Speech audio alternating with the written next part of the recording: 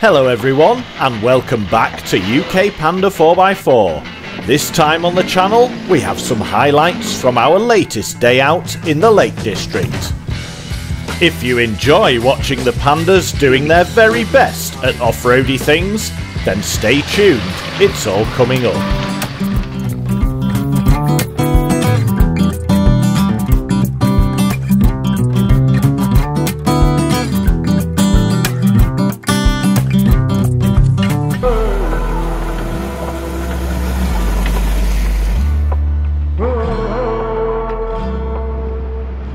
So how can we best describe a highlights video?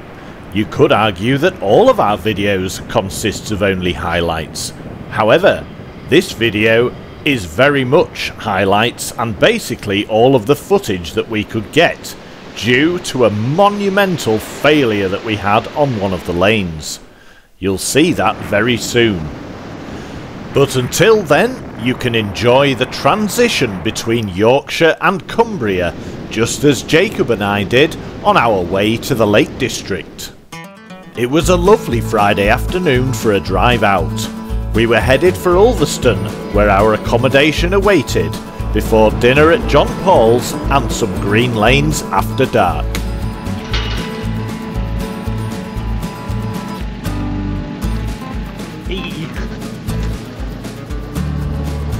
Ultimately, we were waiting for Freddie and Chris to arrive. 3 cars were out on the trails, Jon-Paul with Adam, myself and Jacob, and Steve with John.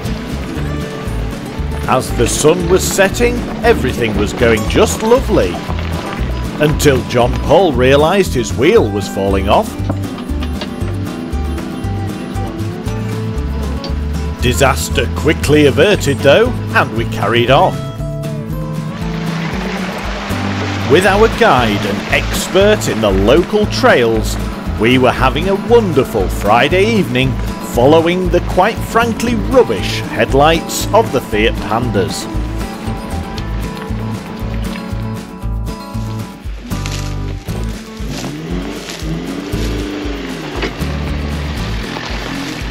As darkness fell, there wasn't much more to tell, so we will fast forward to our Saturday morning.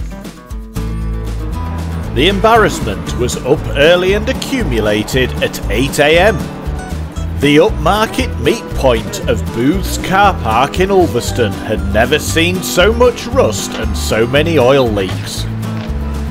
Without further ado, packed lunches were purchased and we hit the roads towards our first green lane.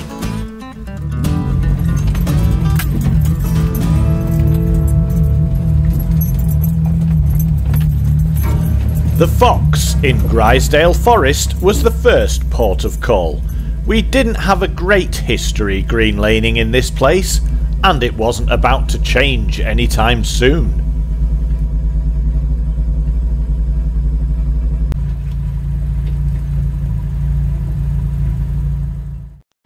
Right, come on. Have the wheel brakes. You got wheel brakes to but on incline it's not the best one. No. And got wheel brakes. It'd be a Panda meet without John doing the tyre, would it? Impact joint. Oh yeah, that'd be easy. What side of it? 17. I've got a rattle one. Do you want to just pull it onto somewhere a bit more Yeah, just bring it up here a bit, John. Achievable. Must have been a shock because it just literally I bounced up. Yeah, just a sharp edge. Oh.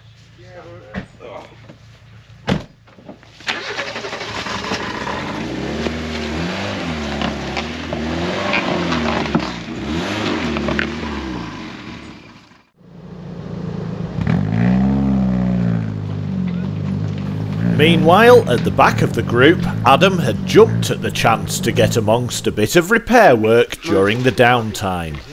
Might be 17. Break down at the back, Jacob. Again?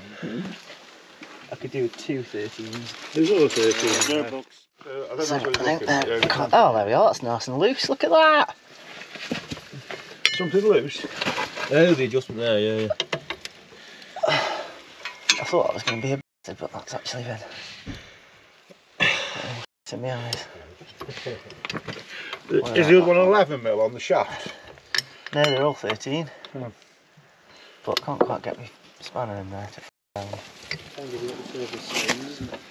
The service. Don't need it with this guy. Axle's that high. Yeah.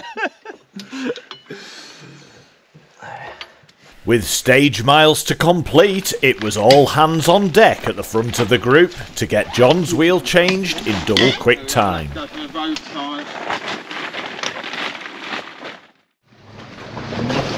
After a very efficient pit stop, John had the Mark III back on the trail and pointing towards the uphill.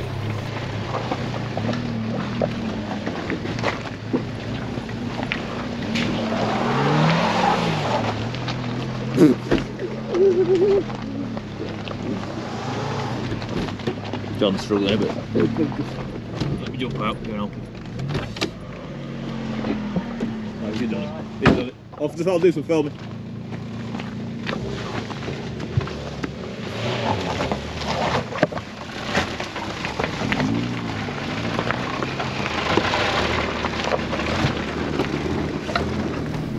Jacob was third in line with a Mark II Sicily which he had recently acquired from another member.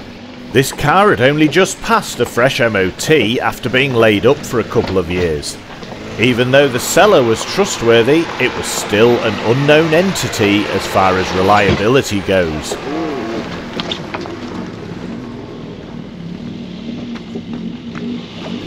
Following Jacob up the Fox was local hero Grant in his Mark IV, making it look easy on home turf.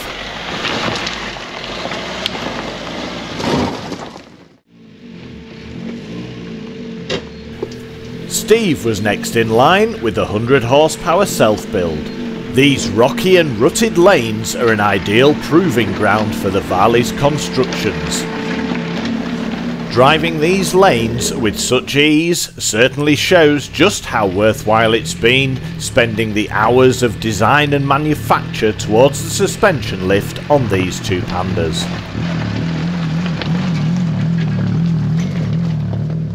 Last but certainly not least, it was myself and Chris, grading off all the rocks and heading up the rear.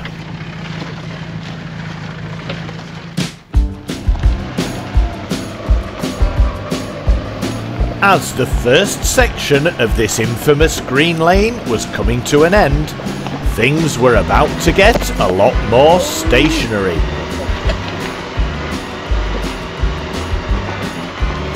With the group leaders heading off up the fire break, it was at this point when Jacob's luck with the new car was about to run out.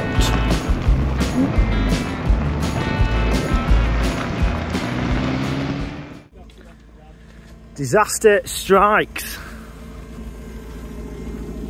We're maybe an hour into laning, and the casualty Mark II.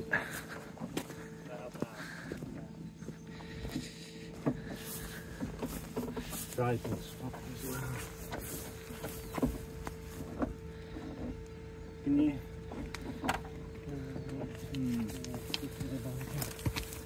When are you going on? Next week. Has the ball joint just popped out? Was it actually separated? It started knocking. Yeah. Some time ago, an hour ago. That was clear. There was no play in it. Yeah, right. It wasn't long before the group leaders realised that we were no longer in tow. Lost the hammers. What's happened to him? After the punishment of the previous lane, Jacob's ball joint had snapped completely in half.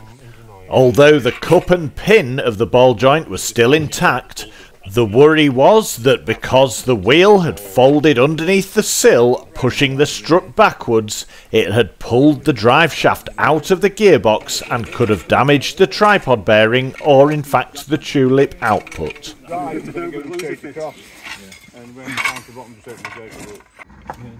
was you? Yeah. We were on off-road. No, because it's pointless lifting that, because then we won't be able to shove it. To shove it across, yeah. Can't we? I think this down. release this so there's less tension on them buffers there. That'll give us a bit more room. You're not going to put them back in. No, I don't mean just like taking the nut off to the end. Leave the nut on. So it can Give you a bit more. We're trying to band that now, aren't we? With those rubbers in there. We probably achieve more on doing that, to be fair. Yeah, yeah. What's happening now? I think we need to go that way with it, Jake. If we get the shaft that way, you pull that out. Bring that on. Bring it to that side. Pull that out now. Oh, what a prize! That's fine. That's fine. It's going to be fine, not it? Yeah. That's going to be like literally just pulled the boot off the. Check the tulip on snapped. You may need a line.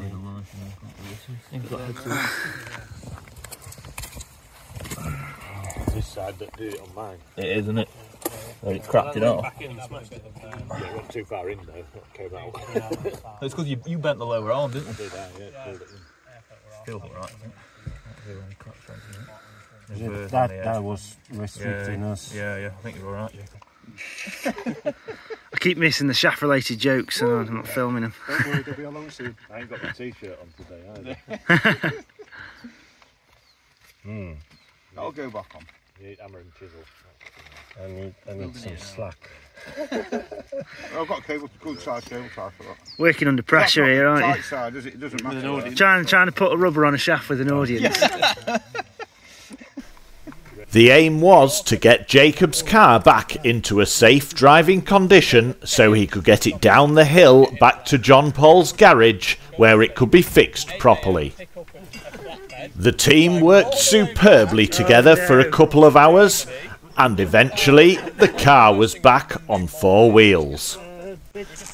Even though it meant holding the strut to the bottom arm with a ratchet strap. That's not going to hit the wheel, you see, is it?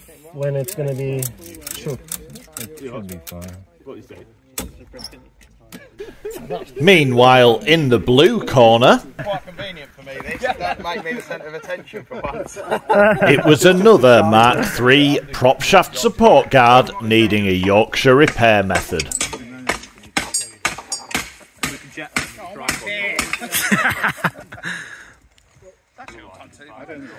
Bit of precision engineering going on.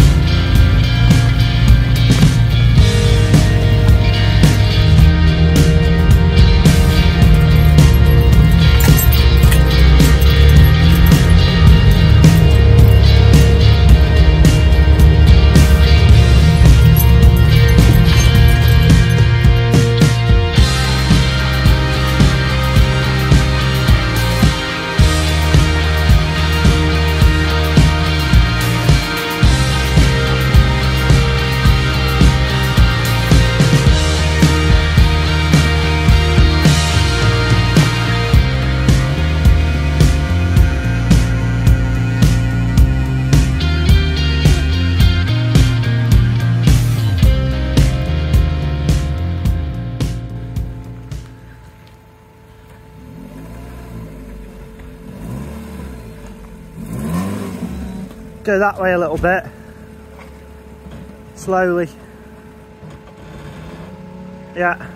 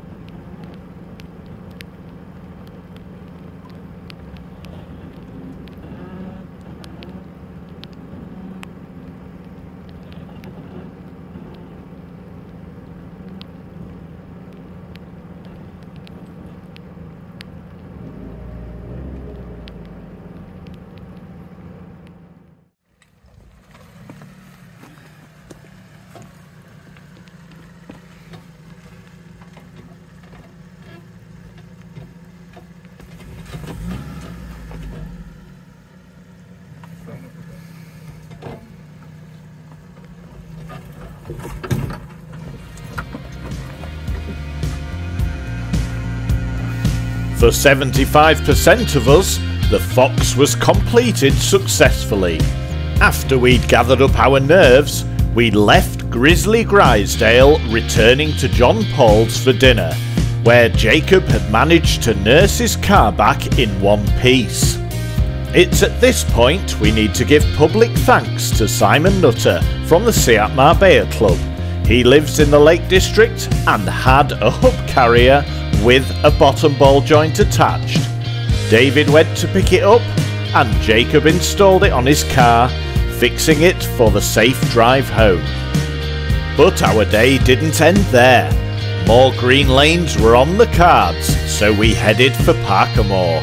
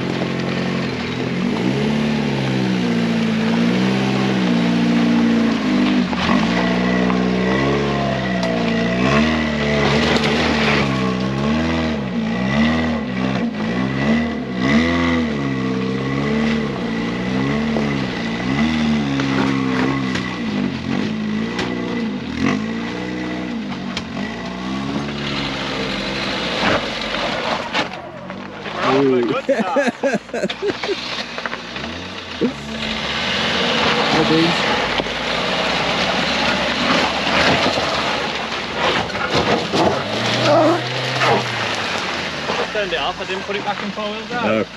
Which is always a good start. Maybe we try and come on here.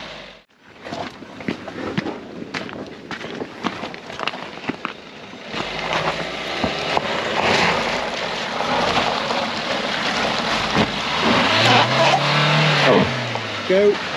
After a couple of tries, Grant did make it up the steep climb. No driver error here. Unfortunately, Fiat's multi-jet diesel just doesn't produce enough low-end torque to act as it should in these steep situations. Hence why Grant had to put the revs on.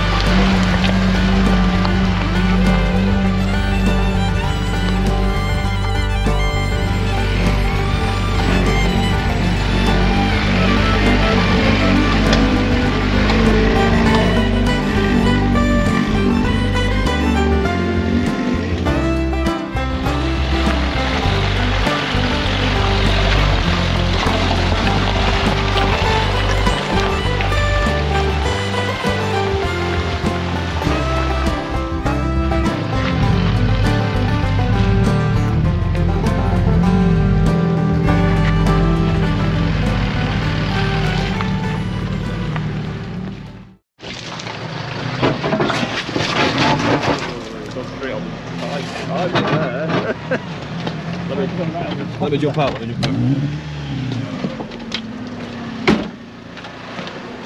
Yeah, you need to come this way more. That's it.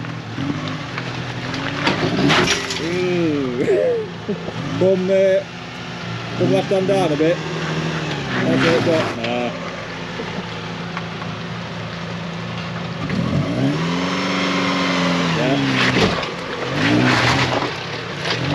That did it. Did it?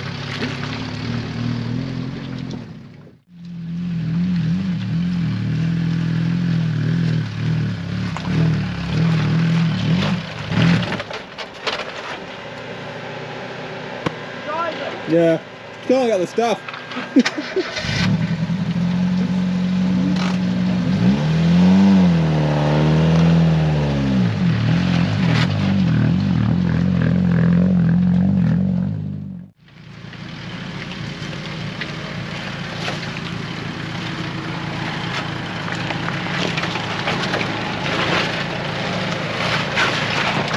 Hey.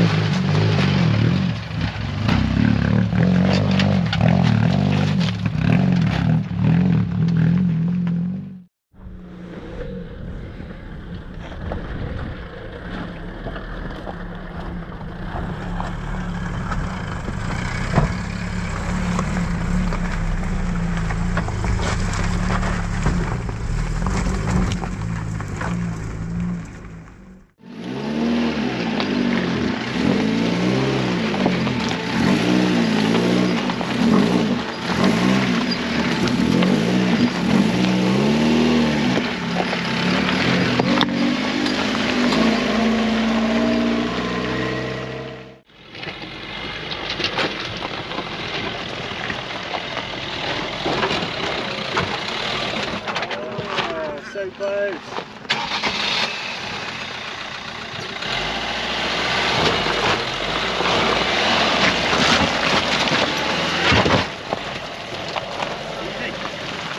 Nicely done.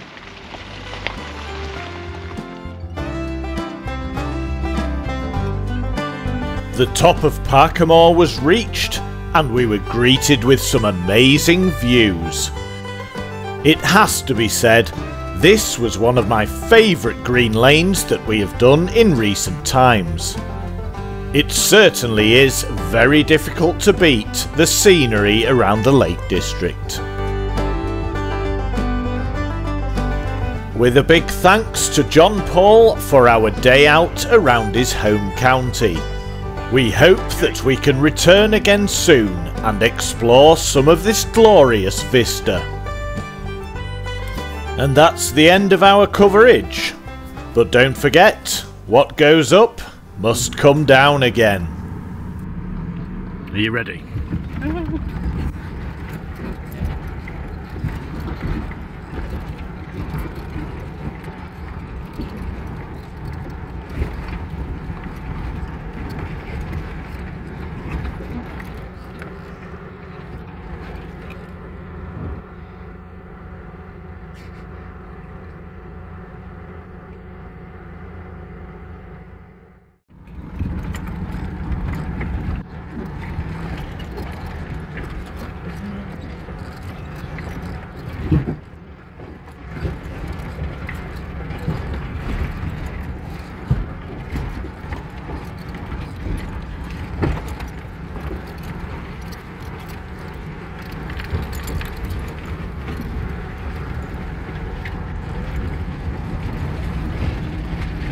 Thanks very much for watching.